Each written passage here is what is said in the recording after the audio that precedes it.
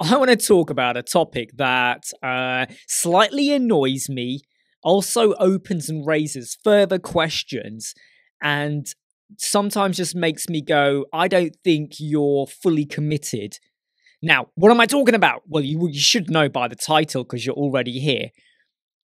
When you have designers or clients that want a website and they want to use Elementor, they do want to use Elementor, but they don't want to use Elementor Pro. They want to just use Elementor Free. And they're happy to use lots of Elementor add-ons or other solutions to kind of get the same thing they could have got with Elementor Pro. Let me explain to you why that annoys me. Number one, Elementor Pro is only $49, okay, a year. And I have spoken to many people that go, that's a lot of money. I get it. $49 is not cheap. It's not expensive either. And depending on your geographical location in the world, I get it. You might have to save up or not. However, if you are not willing to invest $49 into your website, and you're happy to run the risk of adding on lots of Elementor add-ons, most people that have an Elementor Free will have 3 to 5 Elementor add-ons. Quite usually, okay? I know what I'm talking about here. A lot of them will tend to have 3 to 5 different Elementor add-ons. You run the risk of incompatibility, conflict, things not working, updates here and there and all over the place, and your website goes down. Now, if it's your website, fine, you'll deal with it. A client's website? Well, hold up a second. This is where the red flash, warning, bell, siren goes off in my head. I will not work with any client that is not willing to pay for Elementor Pro. And here's why. If you're just going to use Elementor Free and you're not willing to invest, keyword here, invest in your business for Elementor Pro, $49, okay? That says something to me about you as a business. Because if you're not going to invest in $49, you're not going to invest in SEO. You're not going to invest in looking at your keywords. You're not going to invest in social media and marketing and content writing and stuff like that. You're not going to invest the time, I don't just mean money. I'm talking about the time and effort to get things right for your website, to stand out against the competition. Clients and people who I've spoken to who refuse to get Elementor Pro and they just want to use Elementor, right, free and loads of add-ons, 9 times out of 10, they're going to be the same people who the minute that website is released go, why am I not on page 1 on Google? We just released the website. I should be on page 1. No, Google does not rank based on the order it was released. Unless you use a filter, that's a different matter, but even then you still have to be in the ranking tree. That's not how it works. You got to earn it. You want to do an advert or a sponsored campaign, yeah, you could get onto page 1. But only because you went and put $100 in or whatever to do an advert. That's up to you.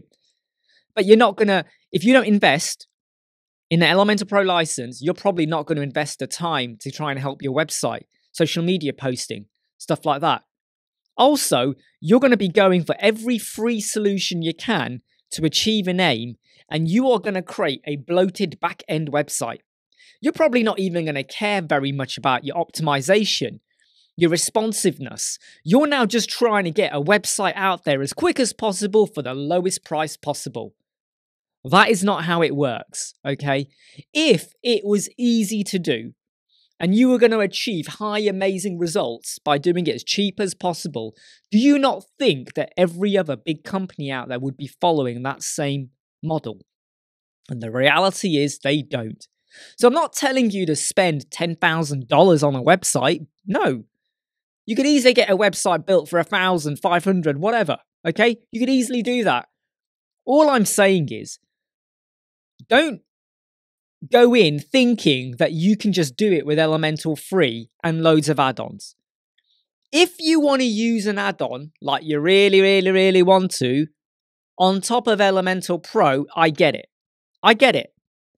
But if you are only going to stick to Elementor and you're going to have add-ons, don't whinge, don't complain, don't throw, your food in the air and then wonder why it's hit you back on the side of your face because you went and added in loads of add-ons.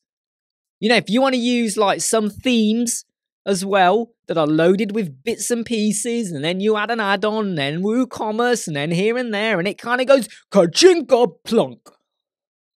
That will happen, and I hate to say it, but you should have gone with Elementor Pro. And I'm going to end this bit by saying, if your client is adamant, I don't want Elementor Pro, I can't afford it, that should be your warning that this is someone who is not going to invest in SEO, and they'll blame you. Why is my website not doing well? It'll be your fault. They'll blame you because they're always going to want to look to blame someone. And then you're going to feel the pressure to sort that out and do some magic for them. Why is my website not hitting the high optimization performance score? It'll be on your head to sort it out. And you're going to feel the pressure to do it. You're going to be panicking. And if they're not willing to get Elementor Pro, I can tell you now, you can forget any opportunity of a maintenance care plan, right? Let me tell you now, if they're not willing to pay $49 one-off cost a year, I keep saying it because I really want to get it across there, one-off annual cost, which means once per year, why would they pay you $20, $30, $40, $50 a month for maintenance? And you know what will happen?